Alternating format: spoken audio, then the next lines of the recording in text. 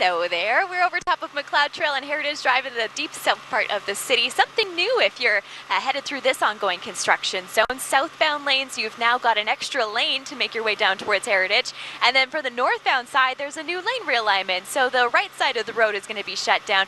Just keep that in mind if it's going to be on your route. A little bit of a delay here.